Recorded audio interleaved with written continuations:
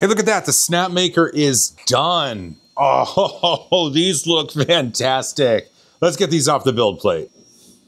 That was easy. It's red PLA from Snapmaker, and this is a model by Gazaladra, and it serves a very, very functional purpose. This is a paper towel roll, and it's essential for any kitchen, and here in the US, they are about this size. Normally, we put them underneath the cabinet or on top of the counter, but Gazaladra made a better way of doing it. The paper towel fits over this piece, and it has little protrusions at the end, so you have to kind of push it down into place. Then this whole thing comes over to this piece and it slides right there. And the reason you put it on there is to make it slide super duper easy. This piece goes right in the top, and then this screws into the top. We are missing the top piece, which is why I've got this Polymaker material, because it's gonna be red and green. How festive. So the last things to do are to print that top in this green. We'll get it over here on the Snapmaker U1. The green should load in just fine. Oh wait, I almost forgot. There are places to glue in